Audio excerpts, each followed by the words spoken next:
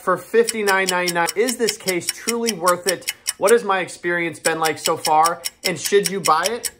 So guys, after having the Apple leather case for about 6 months, I've come to a few conclusions, both good and bad, and I want to go over that today in a video for you guys right now. I wanted to personally welcome you to the channel today. My name is Justin, and I'm here on behalf of The Digital Life, and The Digital Life is here to bring you guys the best reviews, thoughts on tech, and how-to tutorials based all around technology. So if you guys are new here, consider subscribing.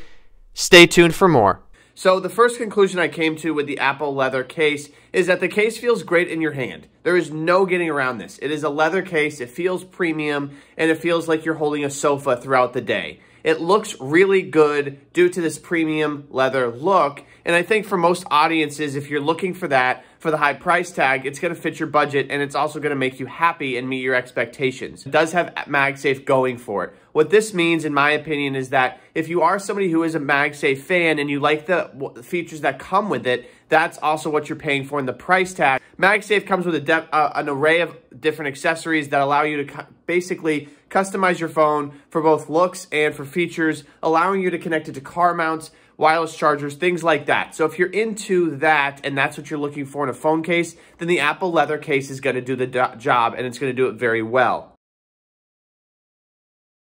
The saddle brown look looks really good, and over time, your oils on your hand are actually going to come and make the case more vintage looking. So if you're looking for that look, you're going to be all set. The case does have all of the accessible ports needed for your phone. So thinking about your phone and compatibility with the iPhone 12 and Apple leather case is not an issue. Apple made this case, so they definitely made it in realm of fitting really well and working extremely well with the iPhone 12. So what I did not like, guys, to conclude this video, and I wanted to get to the point really quick for you guys today, is that the Apple leather case is not very protective. So at the end of the day, what you're buying is you're buying an Apple logo, you're buying a leather case, and you're buying a case that fits your phone just fine, and it looks terrific. But what you're not buying is you're not buying protection. Now, a lot of people say to themselves, well, maybe, you know, I buy this really fancy Kate Spade case or whatever it is, and it's not super protective, but it looks good, and that's totally fine. But the thing I wanted to make clear in this video to help you guys understand what you're paying for is that this is just not a very protective case. When you first put the phone into the case, you're going to notice that it's not exactly a super tight fit.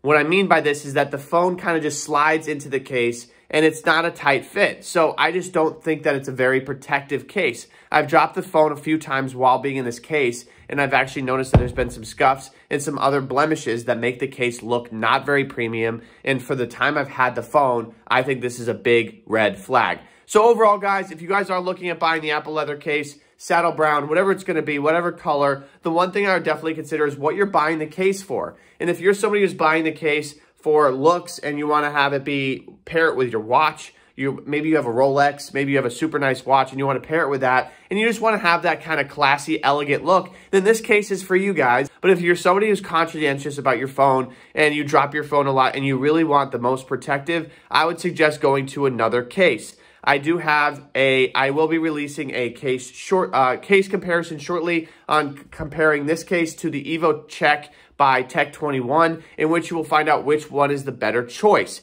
I will put the link for that